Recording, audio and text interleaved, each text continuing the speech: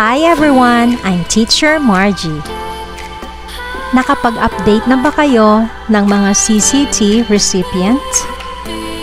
O ang mga tinatawag na 4Ps beneficiaries? Alam nyo ba na merong bagong facility sa LIS in updating 4Ps household ID number ng mga beneficiaries?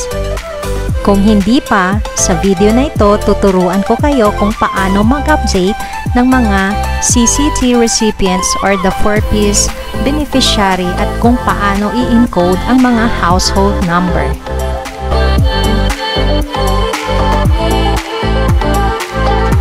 Last September 23, 2022, in-update ang facility sa LIS para mailagay ang 4Ps household ID number. Sa inyong master list, just click the profile of the learner na recipient ng CCT or 4Ps.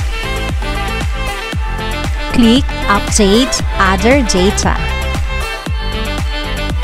Scroll down para makita ang conditional cash transfer, then click the box icon.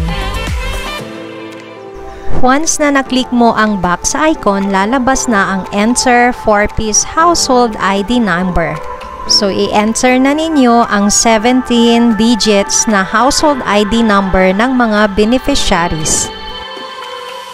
Sa mga nagtatanong kung saan makukuha or makikita ang household ID number, ito ay makikita sa ibinibigay ng mga DSWD coordinator sa school, yung green na folder, nakalagay dyan ang lahat ng beneficiary ng CCT recipients. In case na wala naman kayong kopya na ganito, pwede ninyong itanong sa mga parents ng mga beneficiaries.